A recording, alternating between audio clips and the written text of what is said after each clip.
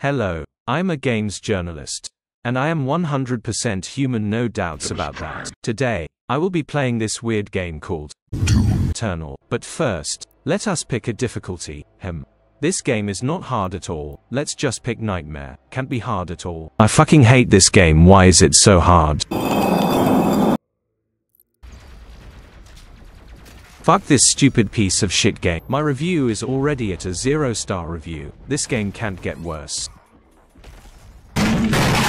This game is genuinely horrible. I can't seem to forgive this game whatsoever.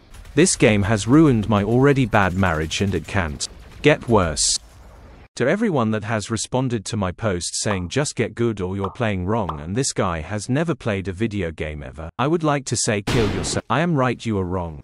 You stupid fanboys always trying to brainwash me into thinking this piece of shit game is actually good. To everyone that wants to buy this game, I would say don't. This might just be one of the worst games I have ever played. Just play this AAA title that's $4,000, it's way better.